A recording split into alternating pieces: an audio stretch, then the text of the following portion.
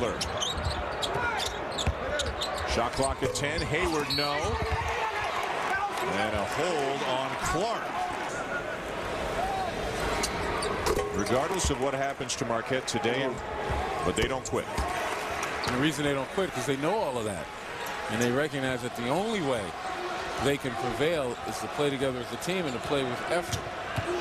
Stranger things have happened during the course of a game. Fisher looking for help. Redding back to Fisher in the corner. The cut by Clark, but he loses it out of bounds. Good Dominic James. I guess he's an unpaid assistant at this point, but he's earning his keep over there. He's talking to every single teammate on their way to the game. Yeah, he's got a stake in this, his career. McNeil. Matthews. Get a lot of dribbling by Marquette. McNeil. Got it! A huge shot for Marquette. And how did it come about? Inside out, penetration kick. This line.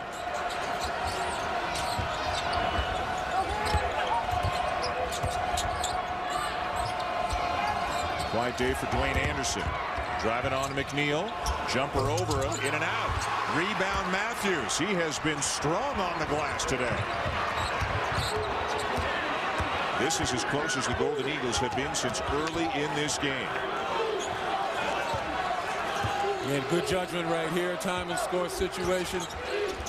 McNeil off to Matthews. Plenty of time to shoot. Matthews inside working hard. Kept alive by Butler. Gotta be a held ball. It's a foul over the back. Wow. On Dwight Burke. Hands on the ball. 15 foul on Marquette. Reynolds into the front court for the Wildcats. Stokes. And Reynolds running into Burke, and Burke gets called for another foul. Title to the ball, Burke is. 2 quick fouls on Dwight Burke. Burke knocks it away. That's a travel. Marquette's got it. Here comes Kubiak.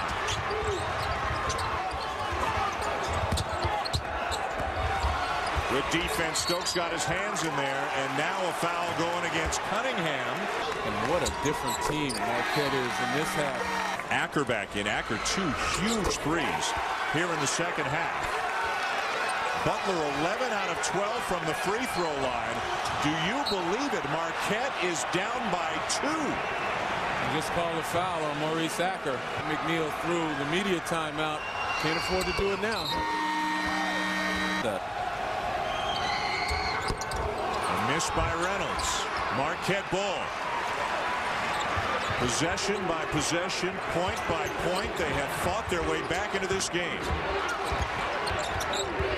McNeil double team, turns it over. He's got to know he's double teamed.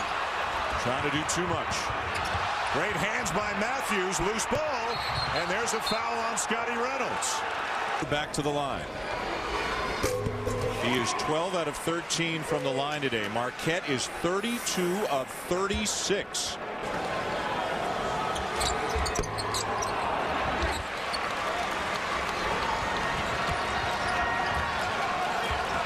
Three and a half to go.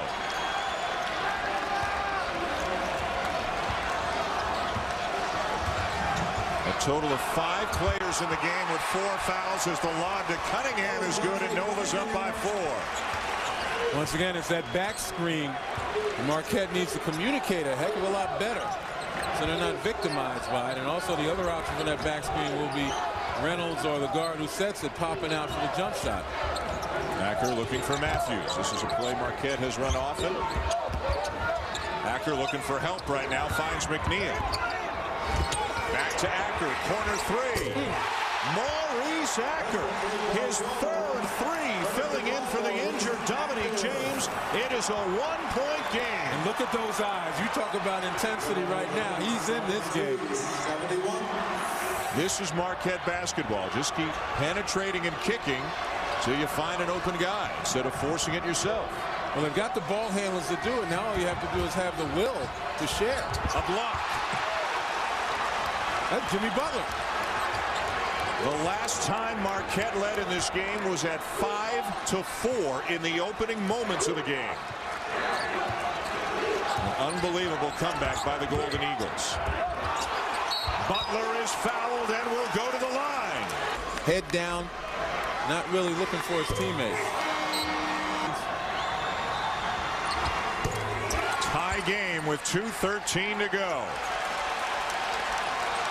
Marquette with full court pressure, and the man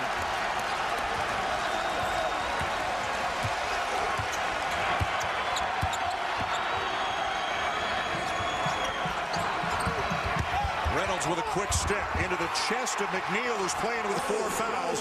Reynolds gives Villanova the lead. On details, you got to take the baseline away. Scotty Reynolds right-handed. Baseline's on his right hand. You got to take that away, make him handle it with his left. Hayward for 3. Marquette takes the lead.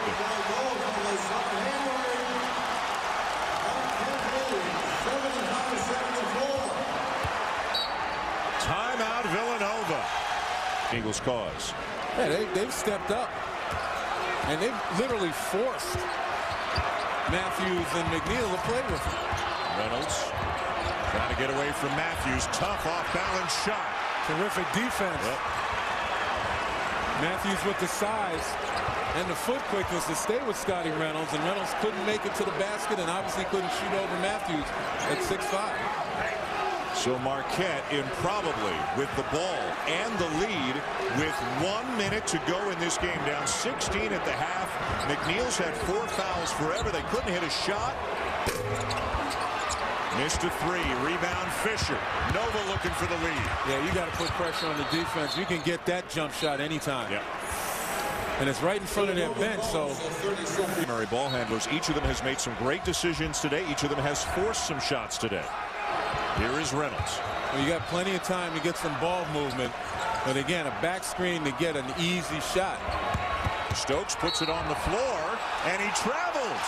5-second difference between the game clock and the shot clock. Any foul is 2 shots for Marquette.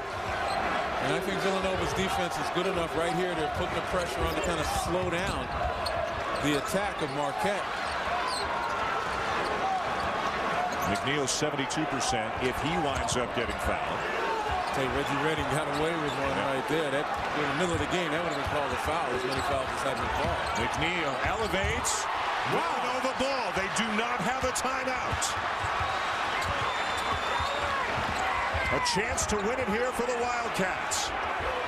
Redding's got to be careful. He pushed off once. After face guarding Reynolds, Dwayne Anderson, and Villanova wins.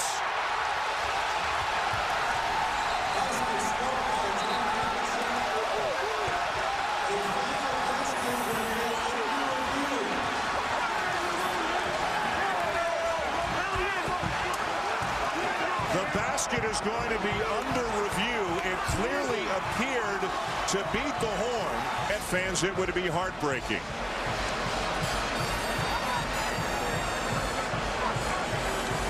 Out of his hand with about .8. Plenty of time. Yep. You know, there's a little bit of a push off with the hand. The officials call that probably incidental contact, but nice drive by Redding right there, and the dump to Dwayne Anderson. The drive really made the play right there. As you see, Jarrell McNeil, one of the top defenders in the league, just focused on the ball and forgot about his man. You take a look right here. He was lost. Dwayne Anderson gets the basket. The basket is good. Villanova wins 76-75 in a thrilling quarterfinal game.